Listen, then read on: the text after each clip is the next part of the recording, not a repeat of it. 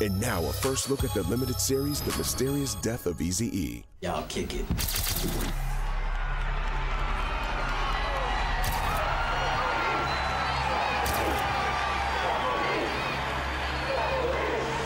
Rapper Eazy-E has died after a battle with AIDS. He was first admitted to a Los Angeles hospital a month ago. He never even knew he was HIV positive. I have never believed that my father died of full-blown AIDS. I have always believed that something else happened, and I'm afraid of what that might be. He died unusually fast. None of his children had it. None of the baby mothers had it. He was certainly a non-drug user, except smoking a joint now and then. My father was isolated in the hospital. There was no autopsy done. I've never even seen the medical records. Why? For many years, my mom and I have been fighting to know exactly what happened. This was my best friend. We have a child together, and all these questions have been living inside of me for more than 25 years. There's so many conspiracy theories out there. People said Jerry Heller killed him. The last conversation that I had with E was stay away from Jerry Heller. Some people said Suge Knight killed him. People were saying the government was involved. Are you the feds? You watching us, huh? I just heard so many things throughout the years. As young as I was like, something just don't add up. I think it's a conspiracy involved. What is or isn't the truth? He was getting death threats. And being his daughter, why do I not have the answers to anything about my own father's death? It's a mystery, you know?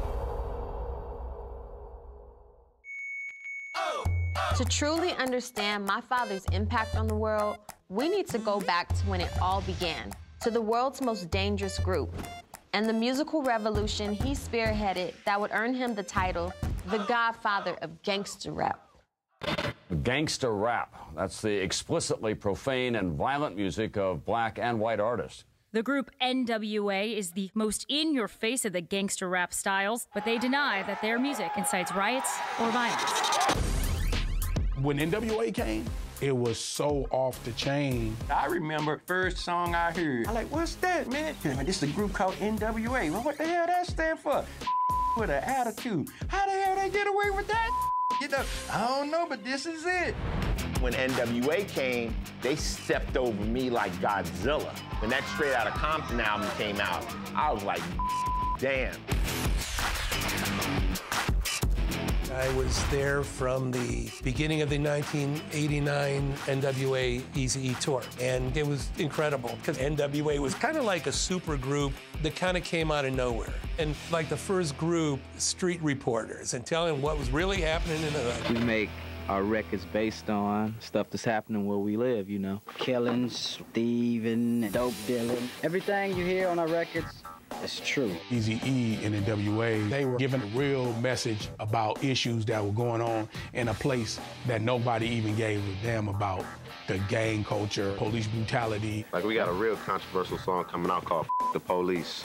What is that? Talk about self-explanatory. The police coming straight from the underground. A young got it bad because I'm brown. Nobody says the police. I mean, people say it, but, you know, you don't hear that on a record. But these guys lived that, man. They got beat down all the time.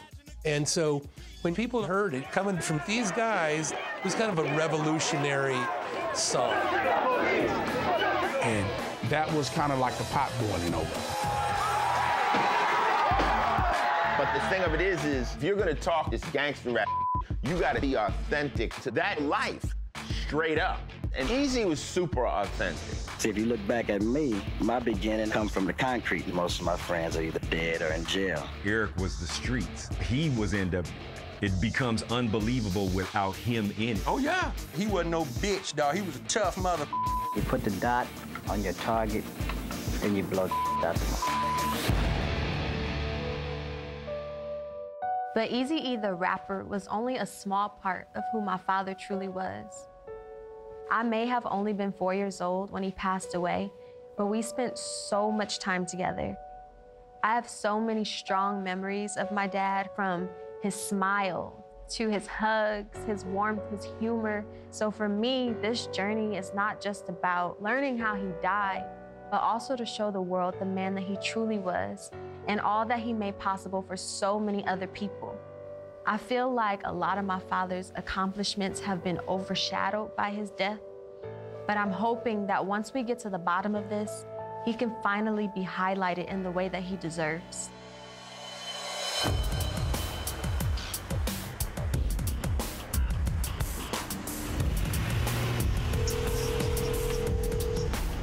Hello?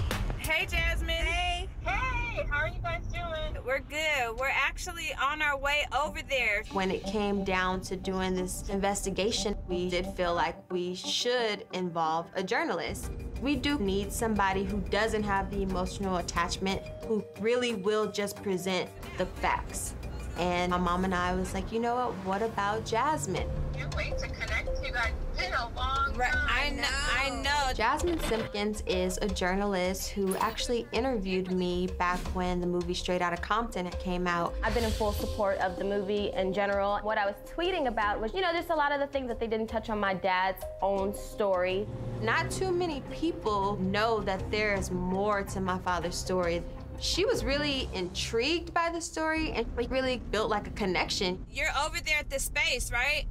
Yeah, I'm already putting things up on the board.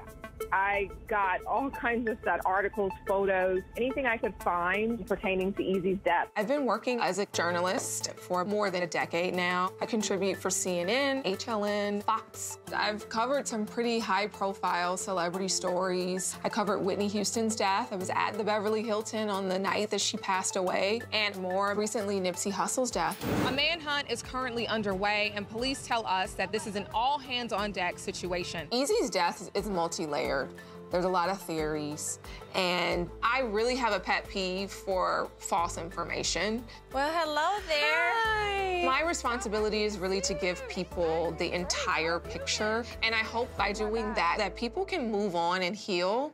I'm so happy that you guys asked me to participate, on this journey with you. I call it a journey because I feel like it's been that for you. Definitely is, yeah, for sure. There's still so many questions that you guys deserve to have an answer to. Yes. And then fans, I point to myself, we deserve to have an answer to that, right? Yeah. I mean, for me, obviously, I was there, and this journey really started right upon his death. Yeah.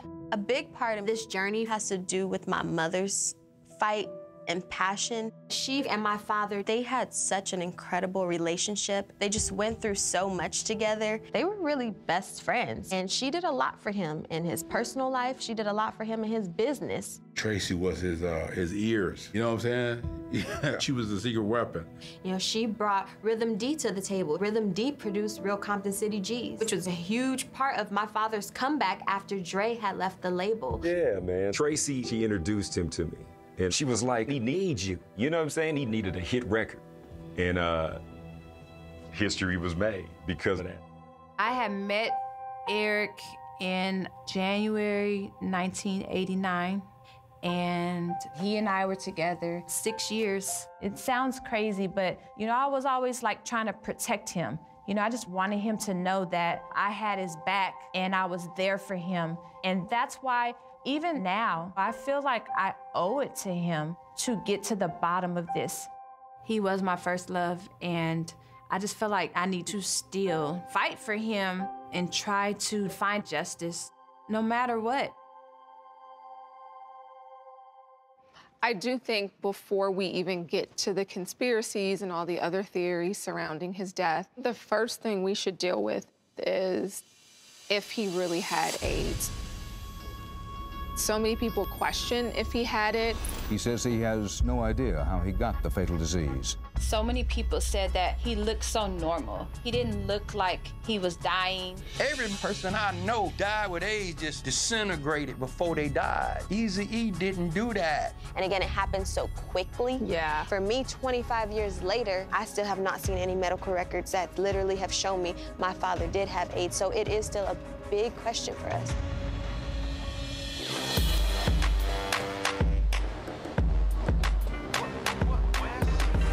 My whole life, I spent a lot of time around people who were extremely close to my father, and almost no one believed that my father died of full-blown AIDS.